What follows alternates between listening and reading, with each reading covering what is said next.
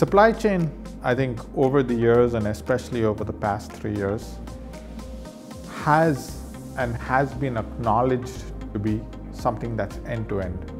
And when we say end-to-end, the boundaries are not limited to the organization or to the company. Once we understand that, we've got to ask ourselves how to ensure that we are resilient, starting from your suppliers, and that could be your Tier 3, Tier 2, Tier 1 suppliers, up until your customer and consumer. And when you do that, you realize you are not alone.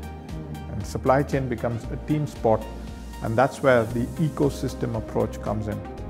Because the question we are asking ourselves is not how can I succeed, but how can the ecosystem help us to succeed, because of the fact that we have this end-to-end approach, and that's the way the world works now, because it's more and more global. Yeah. And there are more and more interconnections. Interdependencies are key, and supply chain is as resilient as its weakest link. So the more we understand where that weakest link is through our ecosystem, the better we will be at identifying and addressing those risks together. See, I come from India, so everything that I talk about sometimes has an elephant in there. So if you've heard of this story of the 6 blind men and the elephant, each blind person touching a part of the elephant and trying to think that they know the image when they are blindfolded, right? That's the kind of story that comes to mind when you think of supply chain and ecosystem. The supply chain ecosystems, especially in automotive, are so big that if you're going to look at it just individually from your little vantage point, you're never going to be able to appreciate what is going on in there.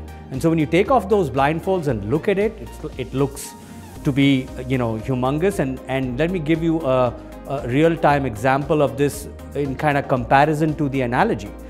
So now if you're looking at you're standing in a command center in a headquarters of a large automotive company, let's say in Montreal, and looking at the entire supply chain right from the OEM to the suppliers, and you're able to see it visually, a lot of ideas will start coming to you when you can have that kind of visibility.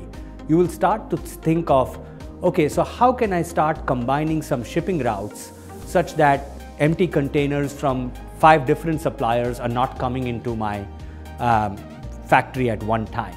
So kind of having to optimize on lower emissions as a result of that.